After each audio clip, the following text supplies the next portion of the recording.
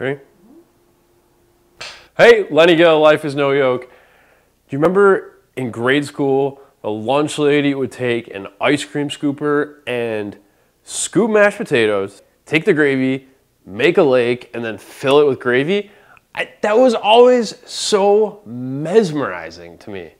Well, fast forward to today, and cauliflower mash is similarly as mesmerizing.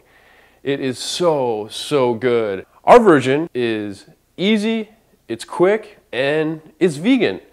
But still, it's creamy, it's savory, and it's potato-y. Here's how we make creamy cauliflower mash.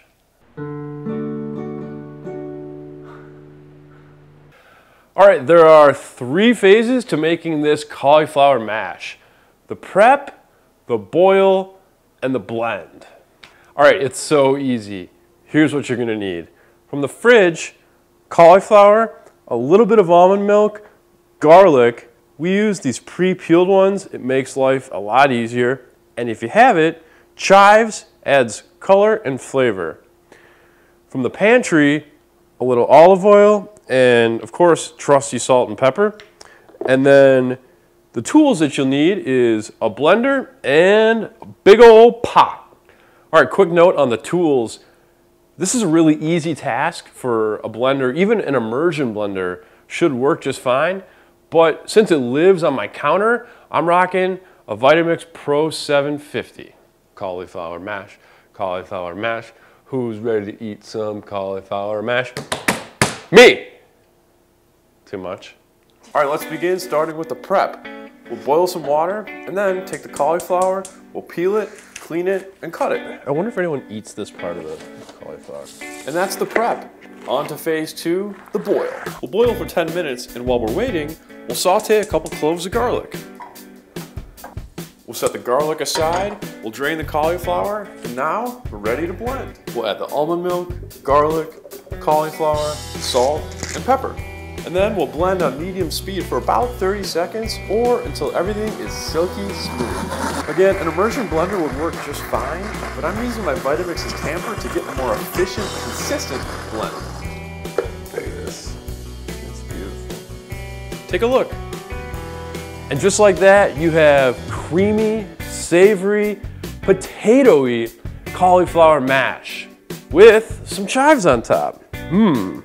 Now before I try, I have a few bonus tips.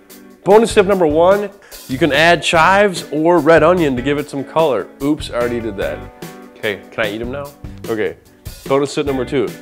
If you're working with a real meat and potatoes guy, try half and half. Half potatoes, half cauliflower. And then bonus tip number 3, you don't need to tell anyone it's cauliflower.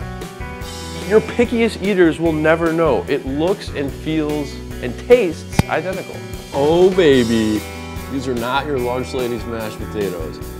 For the full recipe, go to my website. It's lifeisnoyoke.com. You can type it into your browser or click the link below. And don't be selfish. Share this with friends. Because, of course, life is no yoke.